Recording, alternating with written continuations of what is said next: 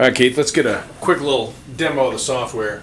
So this is kind of a user interface. All this is dynamic, so it could be whatever image you want. It could be a video as well if you like for a screensaver.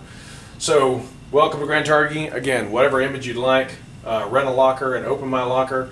So from our rent a locker, right now I've kind of put your configuration in here of small, $5, large, $7, and you can designate as many lockers as you want to be ADA, or specific lockers to be ADA. So let's do a large, and then this is our multi-day. So here's a calendar showing, here's today.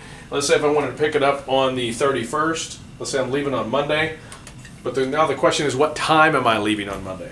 So we've got a grace period that's built in here. As you can see, there's no additional charge. If the guest was to pick it up between 8 a.m. and 9 a.m., there's no charge, grace period. If I'm leaving at noon or 2 o'clock, then of course I'm charged that day's rate. So I'm going to go ahead and choose that, and it comes up, and here's an itemized summary of daytime charges, 35, overnight charges. Oh yeah, I do have overnight, a separate overnight fee for rental if you wish. You can turn that on or off.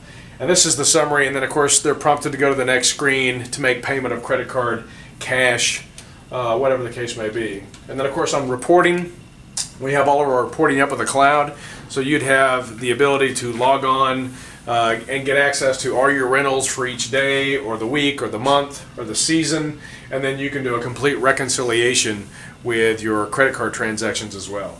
So that's kind of a little brief information about what it is the system's doing right now.